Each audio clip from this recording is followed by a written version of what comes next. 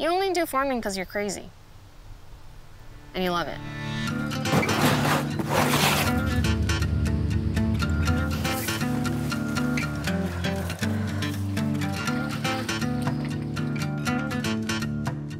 Literally everything about a farm is difficult. It seems like sometimes everything is against you. Maybe you run out of water, maybe the weeds are just taking over the field. And sometimes it's just hot and it's really hard to work in that kind of environment. Because we don't use chemical pesticides and herbicides, that means everything is done by hand. We harvest by hand, we wash by hand, we pack by hand, and that takes a lot of work. At Brave Child Farms, our mission is to grow using ecologically responsible methods, but it goes really beyond that. It is about growing food that excites people, that is meaningful to people, and that's why we really focus on the Asian vegetables.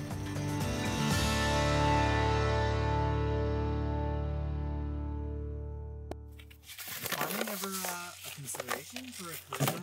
No.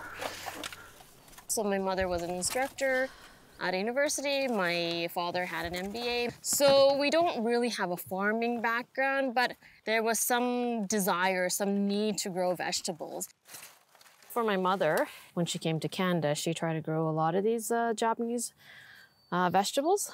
That was really important to my mother, being able to try to feed us vegetables and dishes that were important to her culturally. To pass on some of that family tradition and family values. One of the difficulties of farming is we will start the farming season in February, and that means planting seeds, starting in the nursery. But we don't get paid till almost June. So for that 4-month period, as the farmer, we have to take on a lot of risk and obviously just not being paid for that time.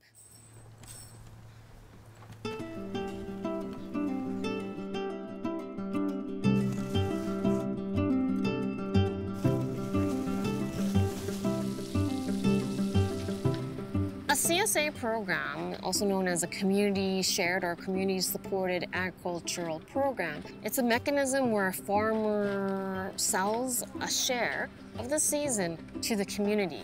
And in exchange, we give them the bounty from the farm.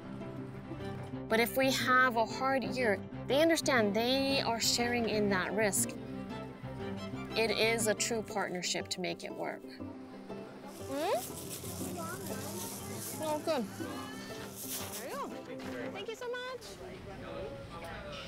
Today we have the last bits of the spring season and waiting for our favorite summer crops to pop by, like eggplants, tomatoes.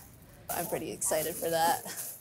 The CSA started about 7 years ago, and currently we are working for the past 3 years with Brave Child Farms in growing Asian greens. What we wanted to achieve was allow people to marry their interest in accessing local Asian vegetables with their interest in reaccessing and reaffirming some of their cultural practices.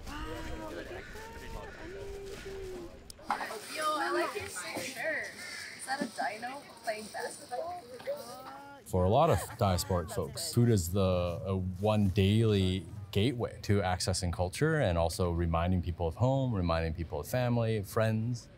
My grandma and grandpa were farmers as well, and I think it's been kind of taught through the generations that we should move to, more white-collar jobs.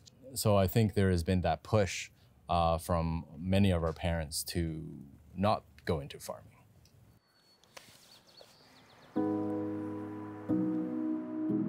I was really surprised when I told my mom that I wanted to go into farming because she was so supportive. She said that she wanted me to be happy, and she could see why that would make me happy. Because ever since I was a kid, I always loved growing things. I think the saddest thing for me is that she never got to see this farm. She wanted to come to the farm and she wanted to help out at the farm, but she never got a chance to because she passed away. Whenever I took the vegetables to her, she would call me weeks after saying how delicious the eggplant was or how long the cucumbers lasted and all the things she'd do with it.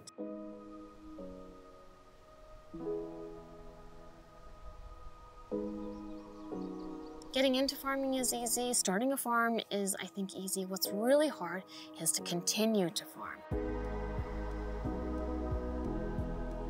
I started the farm as almost a hobby, but it grew into something more meaningful. And what's amazing is that it's not just meaningful to me, it's meaningful to so many people because it resonates with something in them, whether it's because they have children and they want to share that vegetable with them, or maybe they're homesick and something about that vegetable gives them the comfort that they're looking for. It's definitely grown into something much, much bigger than I ever dreamed possible.